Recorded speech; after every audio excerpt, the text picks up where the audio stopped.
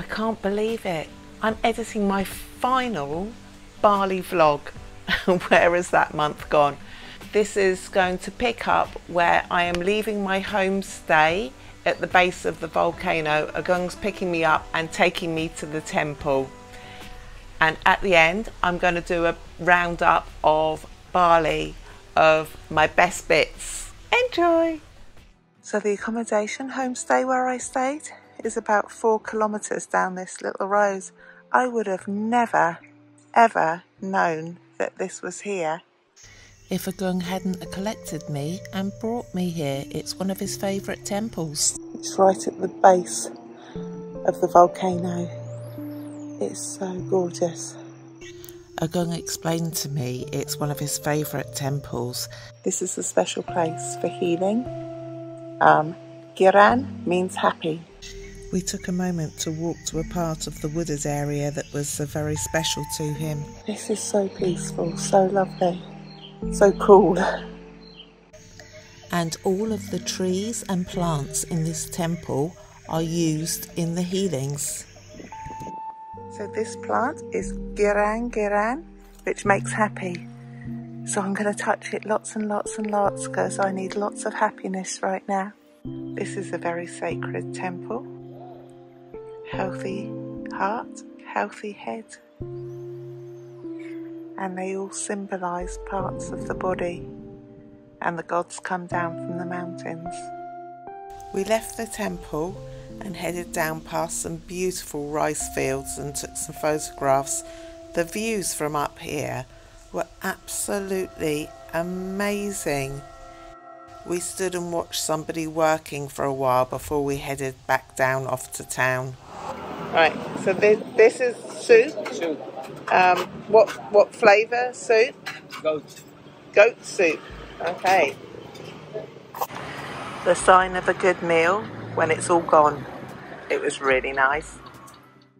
I found my new accommodation, Muka House, down another little lane. It was really lovely. Nice and quiet. Didn't have a swimming pool, but it was so peaceful. This is my room, number 5. And I really enjoyed staying here. It was lovely. I'll give you a room tour in a minute. They've just bought me a lovely welcome drink. And this is my new room. And through here to the bathroom. It's actually an inside bathroom this time. Hot and cold shower. Very nice, and I'm staying here for a week. I have walked miles and miles and miles, and I've just found this little place that does babi gulling, so I've stopped and it looks amazing. Look at that. Talk about a tropical storm. Woo! My breakfast has just been delivered. Very nice. Poor guy got soaked. This was the day I did my Bali blessing. I was so very honoured to be asked to go with Agung to do this. The rest of the day I just did laundry, went out for dinner and watched the sunset. It was lovely. Okay, I know it's naughty, but it's brownie and ice cream. So I've come back to the little massage place called Kutut where I had my facial the other day. And I'm going to treat myself to a massage. I'm all dressed and ready because I'm going out for dinner, and then I'm going to a shadow puppet theatre this evening. It was 100 rupiah, which is about £5.50 for the ticket, and it starts at 8 and finishes, I think it's about 9:15, something like that. So I'm really, really looking forward to it. I've not seen a shadow puppet show before, so I'm looking forward to it. They're playing lots of traditional music. There's been a lot of ceremonies. I think it's been the full moon and different things like that. So they're playing the traditional music quite loud this evening. So yeah, dinner and then a puppet show. And you know what? I'll bring you with me. Come on, you can come with me. Come on. I've come back to the same restaurant I ate in yesterday. It looks amazing.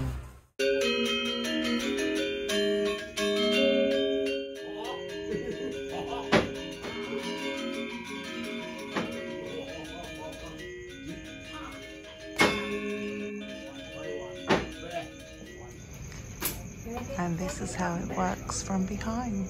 Very clever.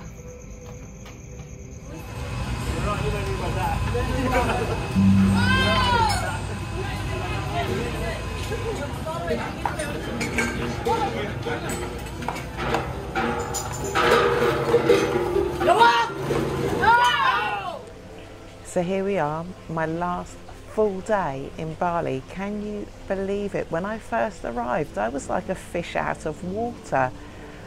I can't believe I've been here for a month now. Time is just going by so fast, it's scary. Tomorrow, Agung is picking me up and taking me back to the airport. Coming from here where the pace is quite slow, and then going to Singapore where things are all busy, busy, busy. It's going to be a complete change again. My Bali highlights, what are they? Well, just arriving in Bali was an experience. Arriving in the middle of the night and all the sights and sounds, and yeah, that was quite something. And down that little creepy lane when I first arrived, I have to say I was quite worried when I first arrived. What was next? Oh, monkey forest. My little friend, my monkey that came and took a selfie with me. No, that was really nice. And from there, in the hustle and the bustle of Ubud, I then moved to Sideman, which was rice fields and beautiful, and that was on Agung's recommendation as well. And I'm so glad, because that's where I met the lovely Jackie and Sonia. Oh, lovely, lovely ladies. And if you're watching, hi ladies, and I'm missing you so much. We had some really good times. We went out for dinner. We had way too much to drink on Gili, but that's another story. Yeah, and talking of Gili, that was next. I have a special place in my heart for Gili. I went back and I did 2 dives. It was fantastic. I went and watched a movie in an open air theatre, and it was my favourite movie, Eat, Pray, Love. Fancy watching that in Bali. The girls and I went out on a brilliant evening out, lots of dancing, lots of laughing. It was so much fun. And actually the girls, I've got to say thank you to them, because I left my charger and a guy called Marcel, they got in contact with him and he managed to get my charger back. So thank you. The new one that I bought, it lasted 2 weeks. It was no good. So I'm so glad that I got it back. So thank you. Marcel then dropped me at the ferry terminal, and I went from there and I met a taxi driver and went to Canggu. Busy. It's nice, but it's not my thing. I think I've learned something about myself. The fact that I like the slower areas. Don't get me wrong, I'm glad I went, but 2 days for me was enough. And then I went up to the mountains to a beautiful homestay. And yeah, I'm sorry, I got a little emotional. I just felt like a failure at everything because I couldn't ride this bike that was held together with cable ties.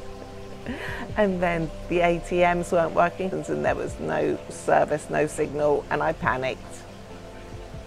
But I'm fine now. And then Agung come to pick me up, and it was so lovely to see a friendly face. And I think right then I needed to see a friendly face, and it was so nice for him to drive from Ubud to there to pick me up. He then took me to the temple by the volcano, but that was so nice. And then the blessing, when he said, would I like to join him in a blessing? And not the one that's like lots of tourists, just a private one for me and him. That meant so much. And I went through each of the waterfalls and I got my little blessing band. It was so nice. Yeah, that's got to be one of my highlights actually. I'm back in Ubud, which is my favourite kind of town area. Gili is my favourite area. But of course that's Lombok, it's not actually classed as Bali. I wish I'd got to the other Gili Isles, which is Gili T and Gili Mino. But again, it just means I have to come back. Like Australia, there's still things I want to go and see and do. So yeah, looking forward to all of that. But this kind of now wraps up my trip to Bali. Can you believe it? Time is going so fast, but I've had a lovely time here in Bali. I think it's 29 days in total I've spent here, and I've loved it. I really have. And the food, oh, I have to give a special mention to the foods. My favourite dinner by far is babi guling, which is like suckling pig. It's like roast pork with rice and crackling, and oh yeah.